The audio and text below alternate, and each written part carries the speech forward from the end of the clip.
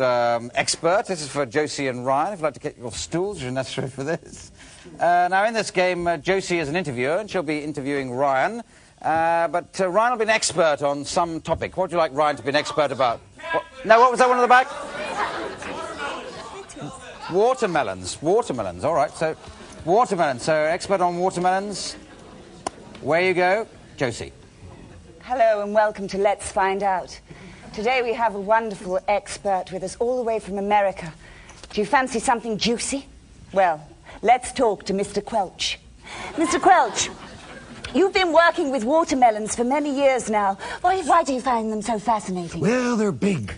Big and juicy, you know what I'm saying? It's, yes. It's probably one of the biggest fruits or vegetables, or I'm not really sure if it's a fruit or a vegetable. But they're big, and when you cut them open, you could see things. Why, once I saw a vision of Christ inside a watermelon. It was just, the seeds were eyes. Oh, you never know what you're going to find. Now, pips. Pips. Pips. Pips. You always have to spit out the stones, don't you? It's such Seeds a juicy is what we call them. Seeds. Pips, stones. I don't know where you get that. Seeds is what they're called, and they've been called that since the early Americans, the Indians. Yes, now, when was the first time you saw your first melon? Well, I was a young boy in private school.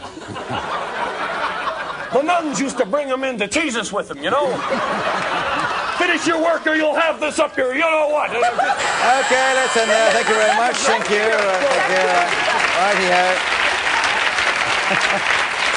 Yes. Well, and that's part of a series of improvisations called Fun with Watermelons. Now we come